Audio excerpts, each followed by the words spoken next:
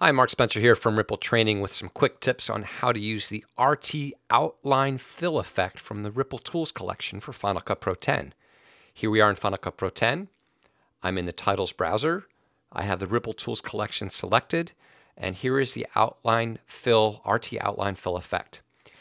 The way this effect works is it requires a graphic or video that has transparency. So I'm going to show you three little examples.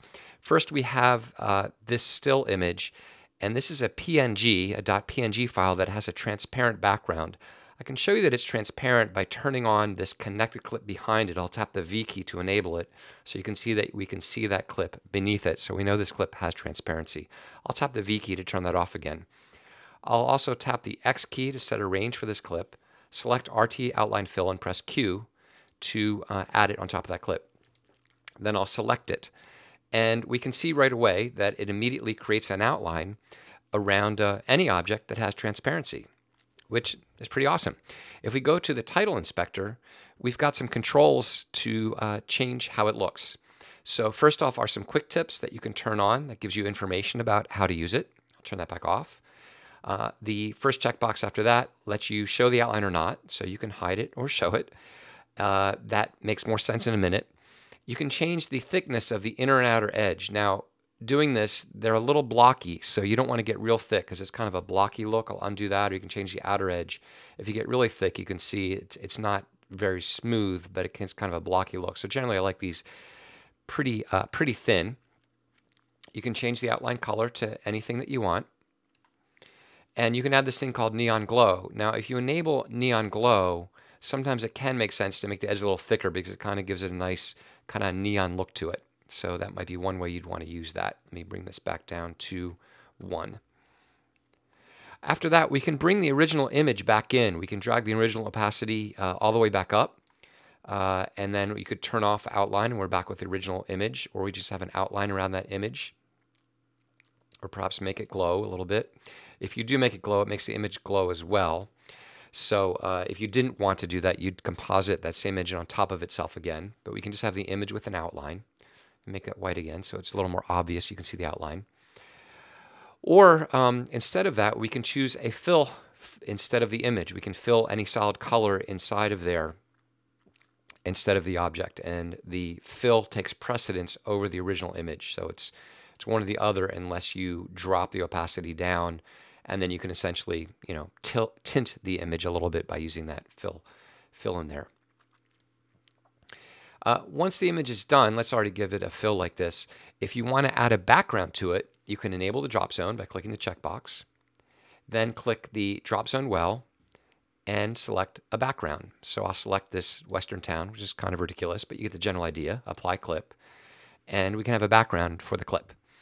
Now, you might want to have a background that's in your project, and I want to show you how to do that. So let's go ahead and select this again, and I'll X out the background and turn off the background, the little drop zone there, and I'll enable this blue generator that's behind this clip. And in fact, because that generator is blue, let's go ahead and make this clip filled with a different color just so it's very clear what's going on. If I enable this again by tapping the V key, we get this big red image here, and what's going on is that this title, like all title effects, is applied to everything below it. So it's including this background clip, this generator, which doesn't have transparency, so we just get a fill over everything. If I take the fill opacity down, we get nothing at all. So the way to handle this, if you want to include something that's in the project, there's two ways to do this.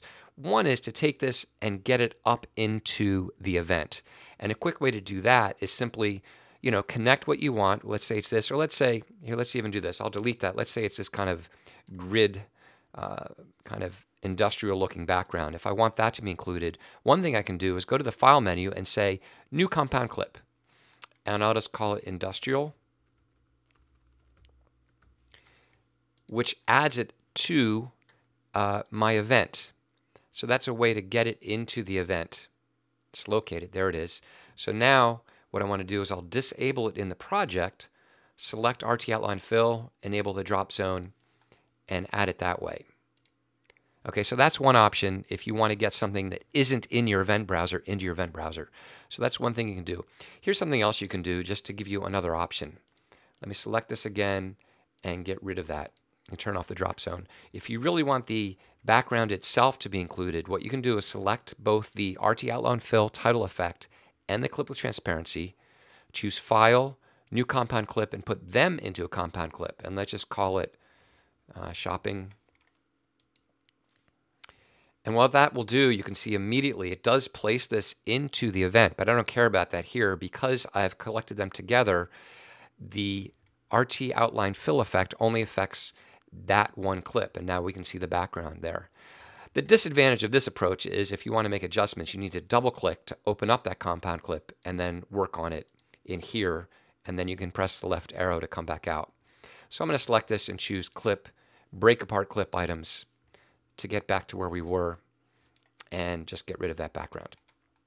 So there's some few options. Use a drop zone, put something in the timeline into your project to add to the drop zone, or just use a compound clip. Now, this works just as well on clips that you create transparency instead of them already having transparency. So for example, I have a clip here which you can see is a green screen clip. And if I put my playhead over it, right away it worked, which is a little bit of a cheat. So let me disable the effect for a minute. I already have the keyer effect applied. Let me turn off the keyer effect. So this is a still image on a green background, and I've applied the keyer effect, which you can find if you go to the effects browser and to keying, you can find the keyer effect. And depending on your object, you might want to use a luma keyer, but even if you're just keying out a light or dark background, I would still use the keyer effect. It generally works better than the luma keyer. But I've applied the keyer effect to this clip, so if I enable it, and sometimes you may need just a settings, it's beyond the scope of this tutorial to get a good key, but once you have a good key and you put the RT Outline Fill on top, I'll enable it, works great. There we go, absolutely perfect. The same thing works with video. So here, let me Command minus to zoom out a little bit. I have this clip of an elephant, and again, let me turn off the keyer. This elephant on a green background. And if I key him out, I've got a transparent background. If I put RT Outline Fill on top, and let's just extend it for the duration of the clip, this now works for video as well. So you need a good key for this to work well. If the key is not good, it won't work. You need very good transparency behind it. So it is dependent on your key, but if you've got a good key, or any clips with transparency like graphics with a PNG format, something that supports transparency like PNG or TIFF or PSDs, RT Outline Fill will work and do the job for you. So I hope that's helpful, and thank you for watching.